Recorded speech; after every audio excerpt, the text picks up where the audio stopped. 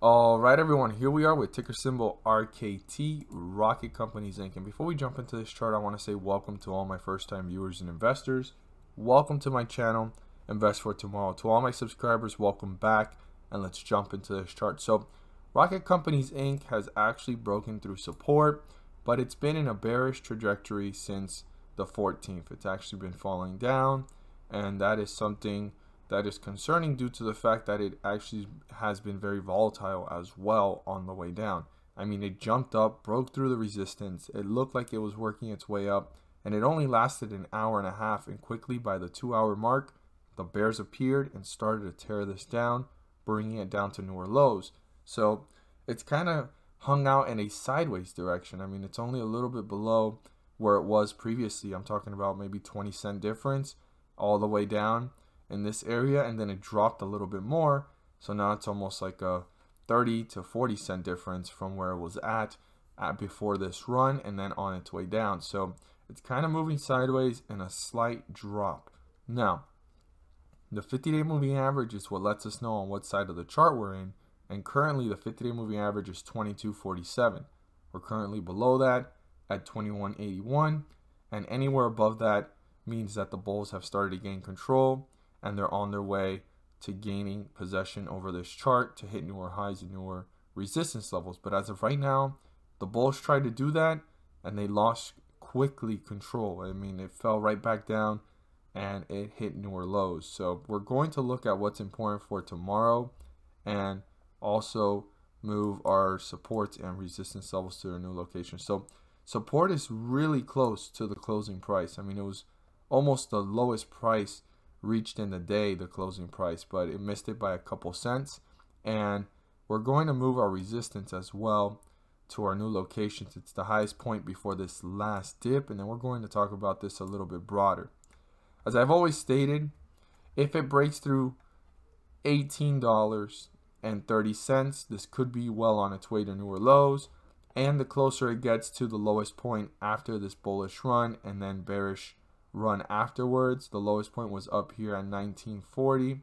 If it breaks through that, this could be well on its way to newer lows, reaching this low, and if it breaks through this, it would hit newer lows. But right now, Rocket Companies has had a slight recovery, but you can see the tug of war going on day after day, week by week, that it's actually running up, falling down, running up, falling down.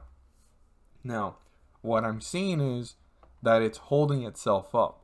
So the lowest point reached in this whole entire sideways movement after this bullish run is down here. So right now, in a more narrow spectrum, the most important support level is up here at 21.43, and the highest point reached in this whole entire trajectory and having a bullish recovery is 24.09. So that's an important number for the bulls. This is an important number for the bears. And this is an important number just to let you know if this is hitting newer lows and working its way to newer support levels. And this is going to tell you if this is going to hit newer resistance levels and newer highs. But let's narrow down and see what's important for Monday. So again, 50-day moving average is 22.47. We're below it.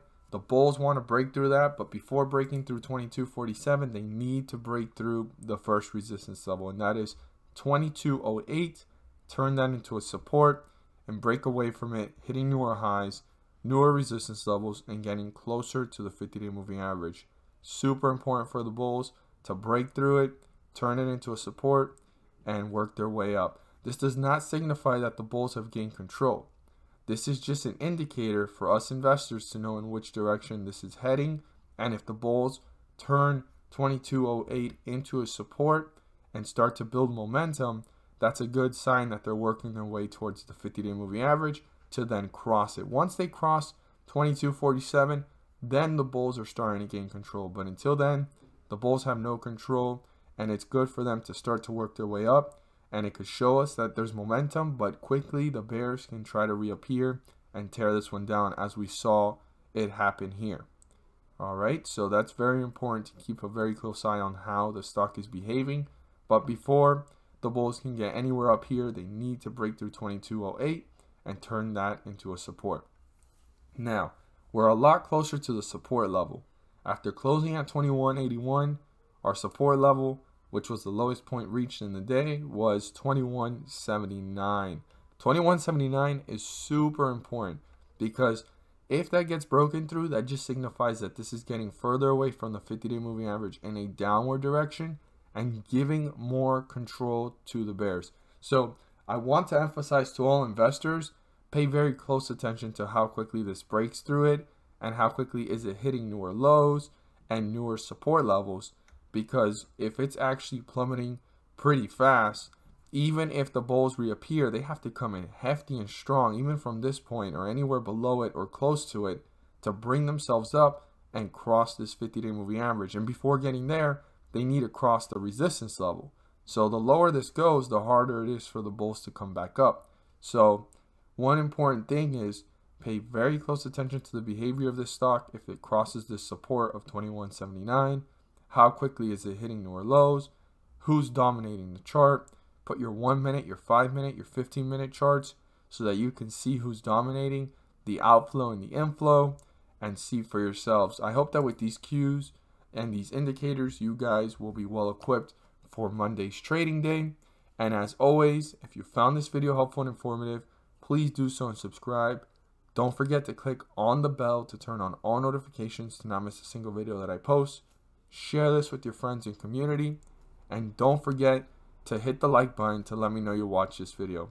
At the end of this video, there's going to be a pop-up video. In that video, I will be discussing about the S&P 500 index and how it's been rising several points on scheduled dates. In those scheduled dates, the Federal Reserve is pumping the markets. And what does that mean for us as investors if the S&P 500 index is rising? Well, within the S&P 500 index, there's individual ticker symbols, and they're rising up with it. That is something that a lot of investors are overlooking and not seeing, and the charts are showing them for themselves. And on these dates, I go ahead and I break it down. So check out the video. I go into more detail about it, but these ticker symbols are rising up anywhere from 30 cents to $3 per share. And I know it doesn't sound like a lot per share, but that does add up. Like I always say, if you put $1 into the market and you got back $2, you've done a great job, because that's what we're all here for, to put in investment and get back more than what we put in. So becoming profitable, like I always say, profits are profits, is a great way to start becoming a better investor. And this is a strategy that doesn't guarantee you profits. I'm not there to tell you to buy, sell, or hold. I'm just here to inform all investors on the great news that there's an opportunity for, as long as the Federal Reserve continues to pump the markets, and as the market is acting, right, because there's a lot of turbulence, whether it goes down or it goes up, that there's an opportunity to maximize profits and minimize losses. Thank you guys so much for watching. Click on the video, it should be popping up soon, and let's make some money.